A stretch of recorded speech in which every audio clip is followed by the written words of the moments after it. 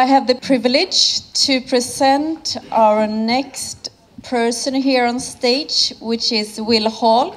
He is a therapist, a teacher, and survivor of schizophrenia diagnosis. He's an activist in the survivor movement for more than 13 years. He hosts the Madness Radio, and he is also a PhD candidate at Maastricht University in Holland. Welcome.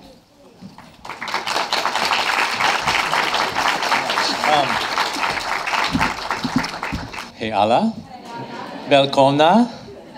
Det är väldigt inspirerande att vara här. Jag är ledsen, men det här är den enda svenskan som jag kan.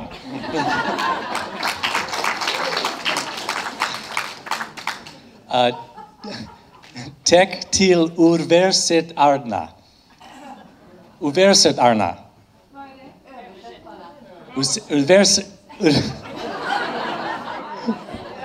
Jag undrar om de översätter det jag säger på svenska till engelska. So that was my Swedish with a little bit of Spanish accent, I think. Unfortunately, I don't speak any other languages. Solo hablo español, pero parece que no sirve pero para comenzar en español, ¿no? Nadie here. Dos personas detrás hablan español. Okay. Después, tres personas. Okay. Better in English, I think, than Spanish. Well, thank you very much. I want to thank the Extended Therapy Room for inviting me here and for all the wonderful work that Hannah and Karina and Alexandra have done. Let's give them some applause for all the work that they've done. Thank you. And I want to welcome all of the roles here today. Some of us are professionals. Some of us are people who have ourselves been diagnosed and been in the system. I know that some of us are family members. So I want to welcome all the different roles, people taking medications, people not taking medications. I also want to welcome all the spirits and voices that people may have with us today, to welcome all the different parts that are here. And I'm very inspired by this gathering. I'm from California, so we say this gathering is really, really awesome. So I'm really happy to be here. And I think I want to focus mostly on the work that I've done around medications and medication withdrawal. But I wanted to say a little bit about my own experience. I describe myself as recovering from a diagnosis of schizophrenia, because the diagnosis is something that also I'm recovering from.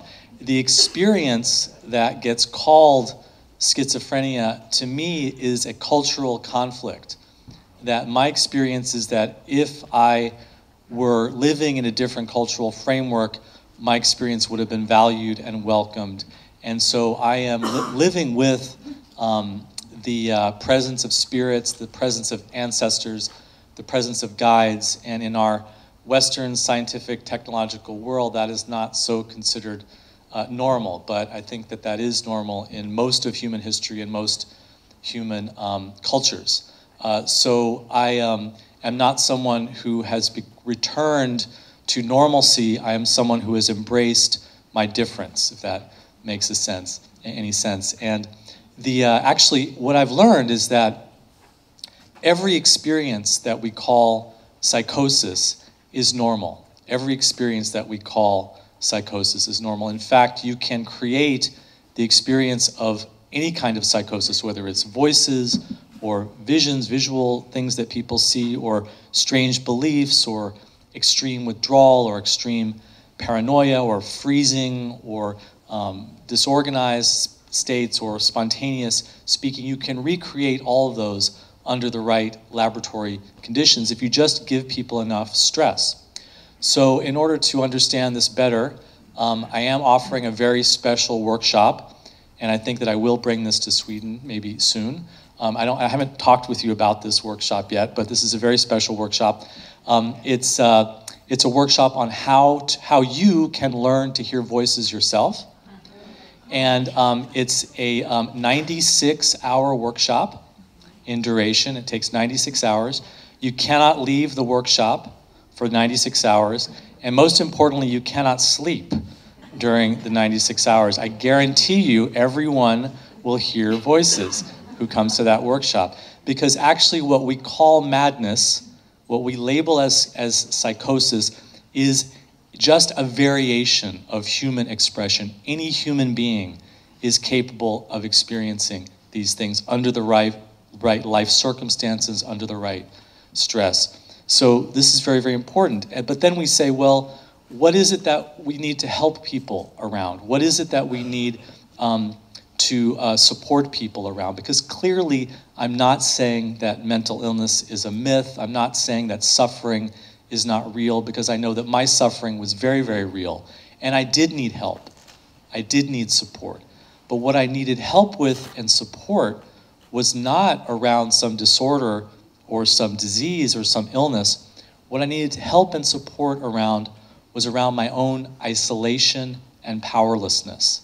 So when I work with people, I think fundamentally that is what people are suffering from, is isolation and powerlessness. And this is what my own experience has been, that the change between when I was in the hospital in my 20s and then went back into the system 7 years later, the change from then to now is not the presence or absence of voices, because I continue to have voices. It's not the presence or absence of suicidal feelings, because sometimes I do have strong suicidal feelings. It's not the presence or absence of paranoia, because I can tell you, being in a room of many, many people, everyone staring at you, can make you feel a little bit paranoid.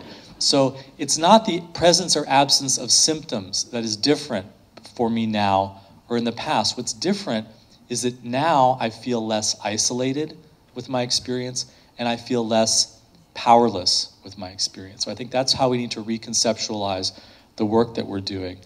The screen here shows a guide that I wrote. It's the Harm Reduction Guide to Coming Off of Psychiatric Drugs. This has been translated into many different languages. It's available for free as a download on the internet. And it's the result of the support group work that we have done for many years in the United States. Back in 2004, I think, I helped found a group called Freedom Center in Western Massachusetts, and very quickly we went from 1 meeting a month to 2 meetings a month to 1 meeting a week to then 2 meetings a week, and then we had a yoga class, we had a writing group, we had different events, we had a film series, and we saw that there was a huge, huge need that people were not getting met from the mental health system. And so people would come to our group and they would ask us very basic questions about their psychiatric medications, questions that had not been answered by their doctors and prescribers. They would ask us questions like, well, are benzodiazepines addictive? I hope everyone here knows that benzodiazepines are more addictive than heroin, extremely dangerous drugs. That people would ask us questions like, is it possible to come off medications? Well, clearly the research literature shows that yes, some people are able to come off medications. I don't take medications. I was given a schizophrenia diagnosis. There are many, many people who live without medications. But then the question becomes, well, how do you know which person can come off medications, which persons cannot? And we would say, well, we don't know. There has been research, there have been studies that have tried to answer that question, which are the people that can successfully come off and which are the people that can't. And the answer was that we just don't know. And so that means that all of us who are interested in that need to explore it for ourselves. And so people would come to our groups and they would have many, many questions about medications, and we would end up starting to tell them the experiences that we had learned. And so eventually we gathered this into a guide that I wrote.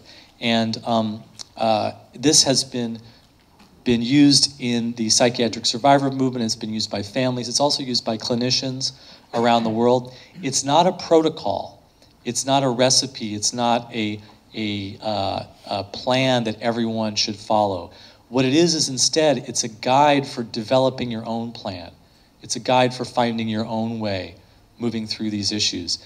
And what I've seen is that there isn't one way that people are able to successfully withdraw. We clearly need much, much more research into the action of psychiatric medications and how they work and what they do for people. But if you talk to people who have come off of medications, you hear many, many different stories.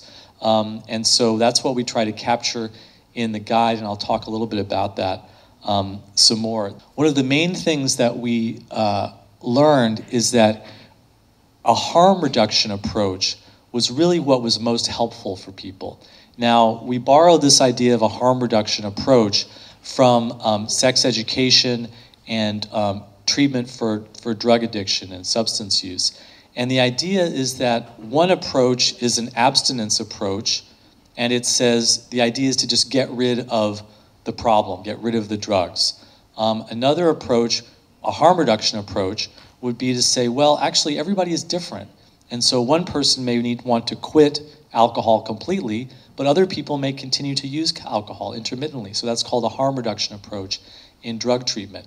And so in sex education, there's one approach that says to stop having sex, for teenagers to just stop having sex. That's an abstinence approach. And there's a harm reduction approach that says, well, let's consider the different things that people can do if they are going to continue to have sex, like using contraceptives, having condoms, doing sex education, this kind of thing. And so we brought this into the issue of psychiatric medications, because the reality is that I make a choice to live with certain levels of anxiety or certain struggles around suicidal feelings or certain experiences of voices, and other people might not make the same choices.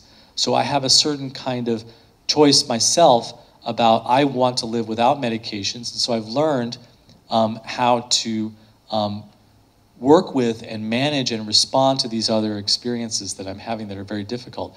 Other people may have a different approach, but with a harm reduction perspective, you don't tell people that they must get rid of their voices, they must get rid of all their depression, they must get rid of all their anxiety.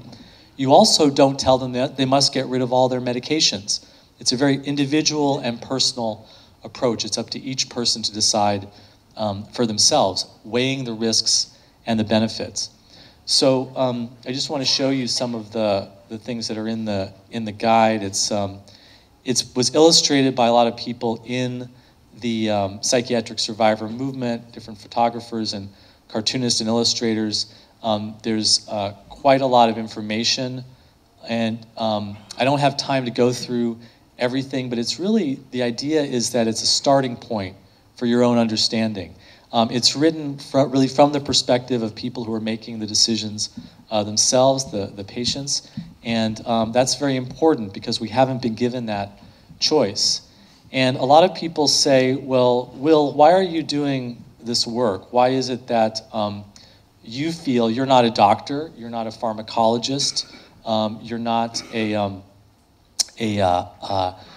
prescriber, and so how can you be doing this? And the answer is that now in society, when anyone goes to the doctor and they get a diagnosis and the doctor says, do this treatment, what's one of the first things that someone does today? They go home and they consult Dr. Google.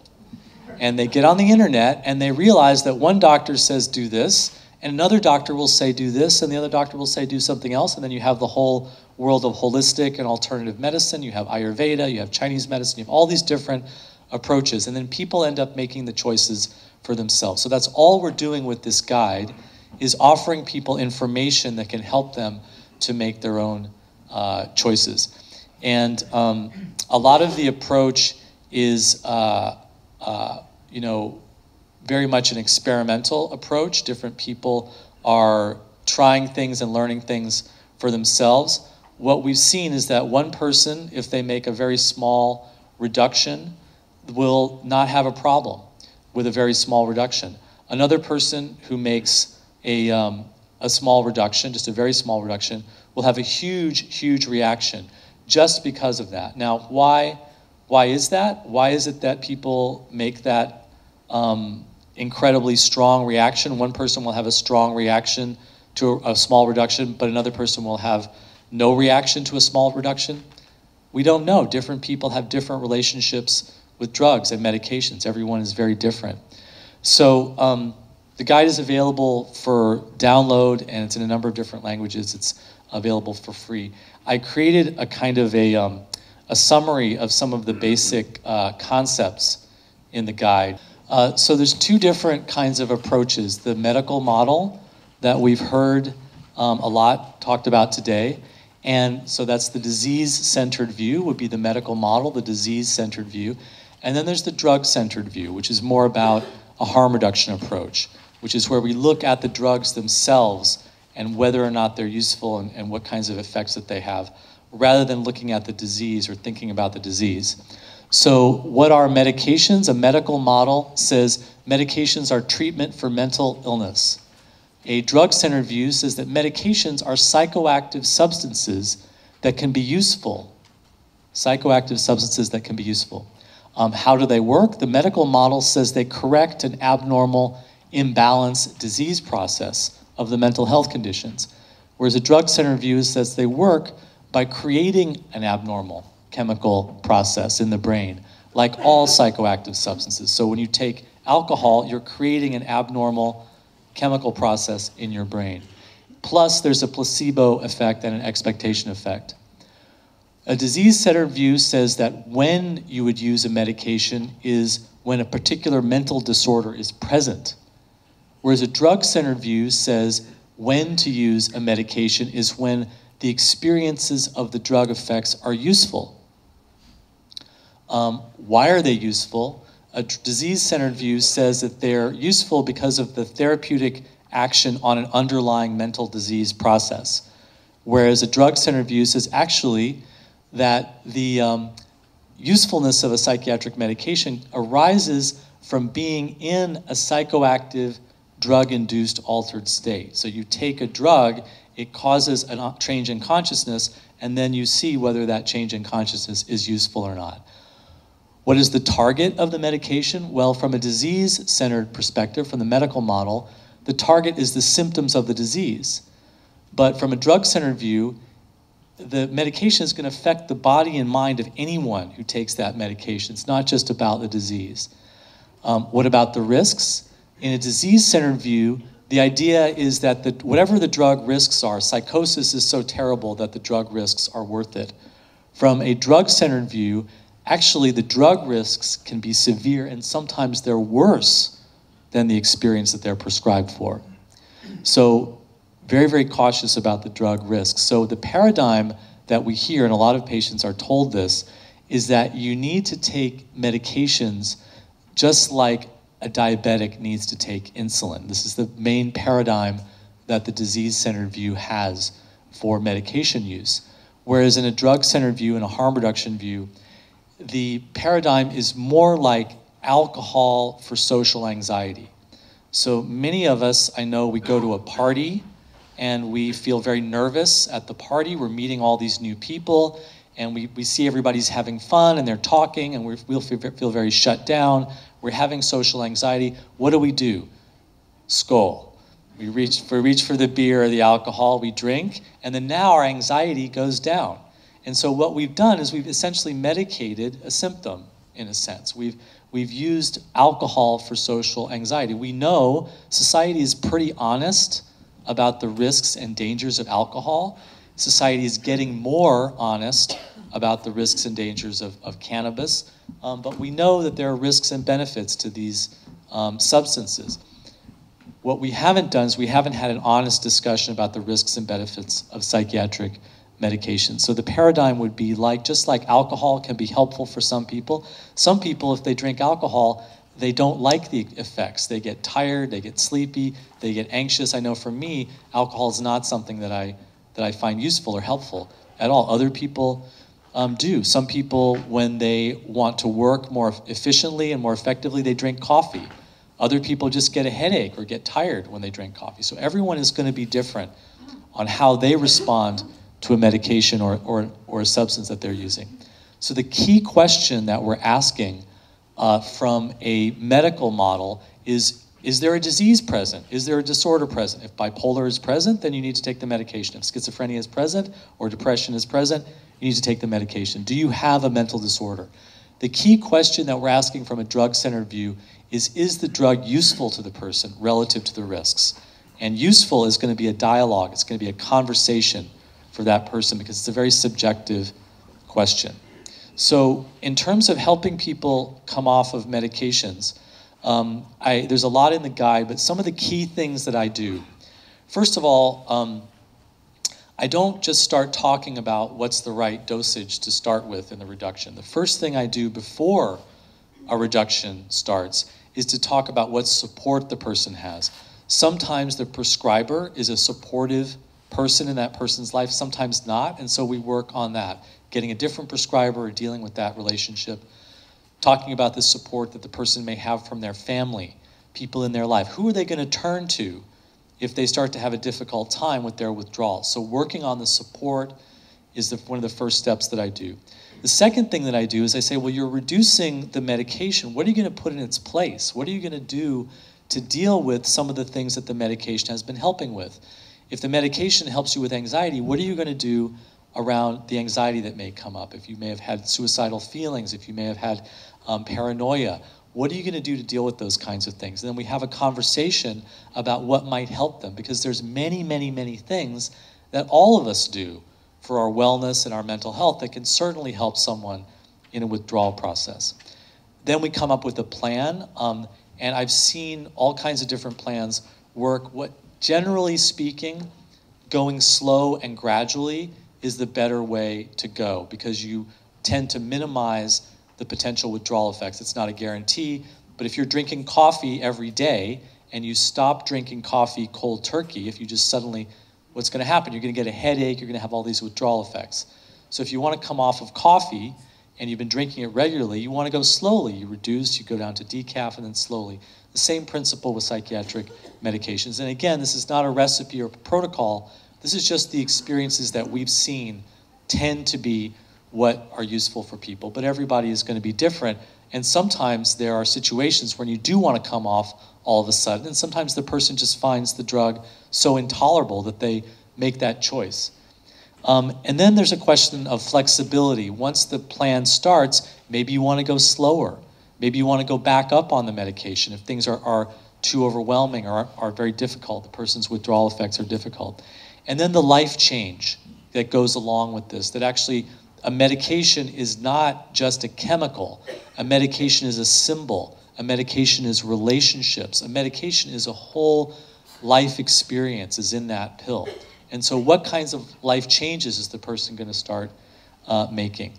For example, dealing with their emotions that are coming up, dealing with things that maybe the medications have been putting down. The three main withdrawal effects that we see people go through, one is anxiety. The second is flu-like symptoms and sometimes very strange physical changes that are detoxification and like being ill, and people feel very tired, or they feel achy, or they get headaches, so flu-like symptoms. And then the third is sleep deprivation. I can't emphasize how important it is to pay attention to the sleep deprivation piece, because what I've seen is that for many, many people, the reason they go into a psychotic crisis is sleep deprivation.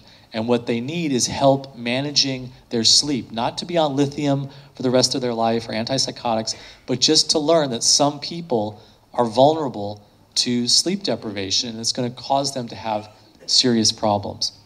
So that's just a sketch of the kinds of things that we work with. And there's a lot of information here. There's a lot that I could talk to you about. There's a lot of different things that we could go into. But really what I'd like to do now is I want to encourage you to maybe just take a few minutes and turn to someone nearby, someone maybe that you don't know, that you haven't met before, and just have a conversation just for a few minutes and talk about some of the experiences that you have had or someone that you know has had that were good experiences with psychiatric medications and were not good experiences with psychiatric medications. Just have a conversation for just a few minutes about some of the good experiences that you've had or someone that you know has had, and also some of the bad experiences that you have had or someone that you know has had.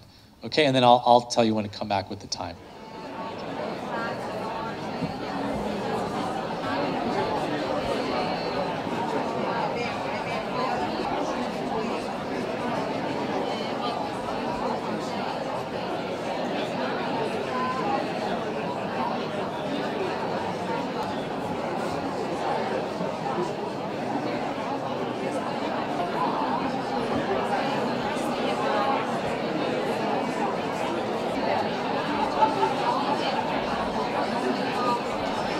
Okay, just take another moment or so. Did people find it was a little harder to talk about some good experiences with medications? Yeah, a little harder to talk about them. I'm happy to just open it up if someone wants to have a comment or someone wants to ask a question or maybe talk a little bit about, yes. I'm Luc Debris from Belgium, and I'm the father of a son who was diagnosed schizophrenic. And I'm also a scientist, a scientific researcher. And I found your guide via the blog of Monica Cassani. I was very grateful. At least someone was talking about withdrawal. And I think it's on page 12. You have 44% of people who tried succeeded. And my son wanted to get rid of all the drugs he was on. And then 44 that succeeded, that means 56 that didn't. And my son was just out of the margins for the 44. And so my reaction as a scientist, how do we make 95, if not 100% of people to succeed? Yes, that is the right question to ask. And that is why we're here, and that's why we're starting the International Institute for Drug Withdrawal. My son was on 3 drugs at that time, and I had learned in my career that when you manage a mixture of components, whatever, mixture of flavors, whatever, you have to consider the relative proportions, not only the dose. And so I helped him get down, keeping the relative proportions constant, and down the 3 together. And by contrast to others who go one by one, he had much less physical pains. Interesting. That's very interesting. Yes. The guide is in its 2nd edition now, and I added a lot of information because people said that they had learned certain things. That's not one that I have heard about, but I'll look into that. Well, this is one of the things that I'm doing with my PhD at Maastricht University is we're developing a world survey of antipsychotic withdrawal. And one way to learn about withdrawal is to ask people who've done it successfully. There's many, many ways to research this, but we're just at the beginning of researching it. I also think that there's a lot of research from the chemical dependency and alcohol and drug treatment world, and also the brain injury world and the chemical injury to brains and how brains can recover and how people are recovering in that sense that can also be brought to bear on this question of psychiatric drug withdrawal because it is about chemical injury, I believe. So, yeah. I have experience from coming up of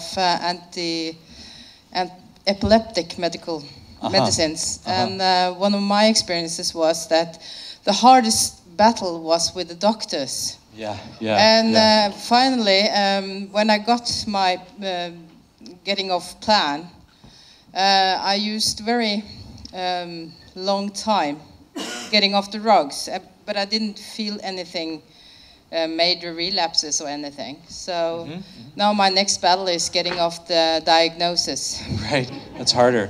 I was on medications for about 3 years. I was on a disability payment for about 15 years. It was harder to come off of the disability payment and the dependency on the identity and the vulnerability that I had. That was much, much harder. So so thank you. Other thoughts or questions? I'm a social worker. And what I find is really hard is providing a safe place. People are very scared. And they want to get off them, but they can't because there's too much fear. And there's no place, the system doesn't offer a safe, secure place where you could go and feel safe while all this is happening. Yeah, that's a very important issue for activism and research, that there need to be sanctuaries and places to go, and also a conversation that can happen about how can we make where you're living now more safe. And working with the fear is a huge thing, especially the fear in the social network, taking the time to work with the doctor, to work with the family members, because the fear is amplified. When you're around fearful people, you become more fearful. One of the questions I often ask people is, when was the last time you were in crisis and in the hospital?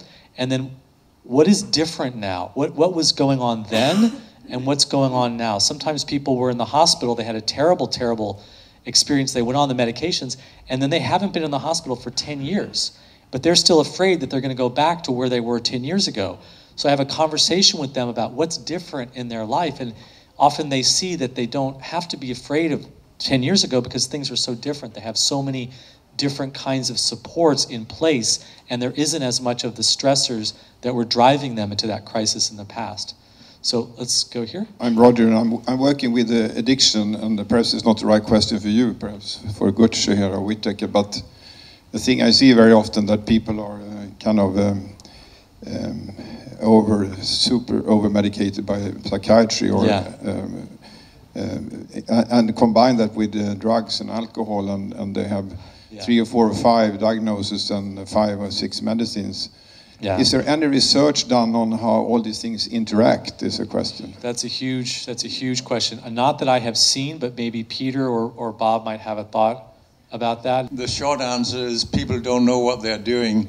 These drugs interact in so many different ways, and nobody knows. It's a giant social experiment, and we are the guinea pigs, unfortunately. And on that note, I think we're going to wrap it up. Thank you so much, everybody, for the talk. I really appreciate it. Thank you.